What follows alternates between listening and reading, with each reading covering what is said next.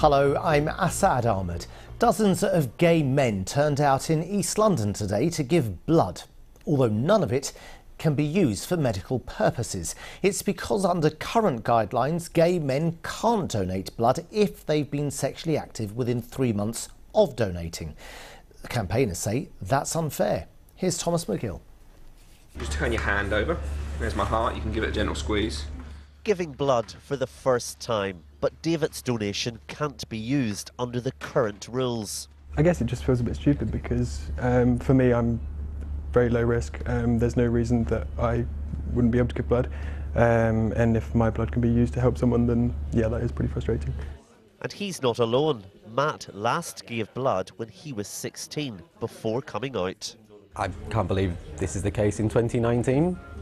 I really can't believe it. Like, I've just given a pint of blood, which could be used to save someone's life, potentially, but it's not. It's just going to sit there and nothing's going to happen to it.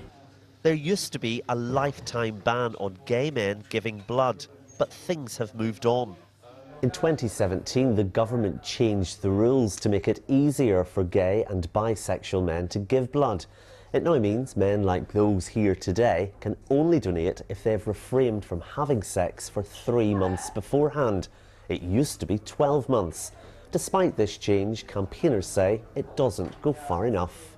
The criteria is very broad, it's kind of very generalised, to kind of a homogenous groups of people. We would like to see individualised risk assessments introduced, because that would open up the pool of donors to a lot more people who are currently excluded. The body responsible for running the blood donation service says it can only operate within the current government guidelines. NHS Blood and Transplant are part of a group of experts looking at other ways of giving blood safely, including individual risk assessments. Being told I'm not allowed because of my sexuality and who I love instead of my lifestyle or my circumstances, it just feels wrong. The blood donated today will not be used for any medical purposes, and until the group of experts present their research to the government next year, the current guidelines apply. Thomas Magill, BBC London.